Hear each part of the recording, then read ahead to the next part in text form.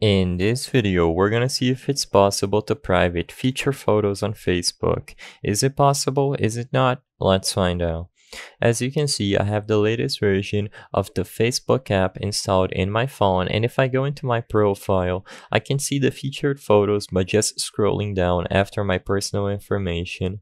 As you know, anyone who visits your profile can click on the featured photos and scroll through them to see all of them.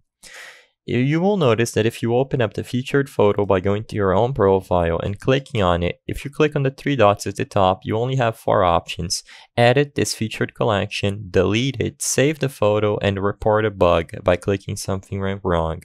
If you go into the edit tab, in here, the only option you have is to fully delete this featured collection, and at the top you can see that featured is set to public.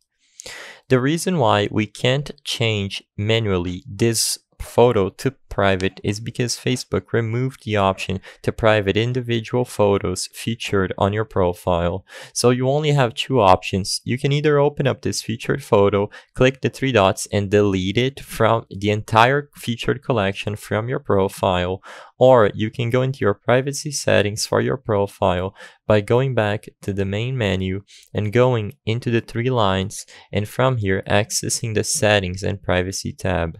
Go into the settings. In here, scroll down, select stories, and go into story privacy. Make it so your story is custom, and then choose only you or no one to be able to see your story, and the featured collection or photos will go away from your profile. The purpose of this video is not to spread misinformation, but to let people be aware that these are the only two options you have to make a featured collection private in Facebook. If this video cleared up any questions you had, please be sure to leave a like and subscribe for more quick and easy tips. Thank you for watching.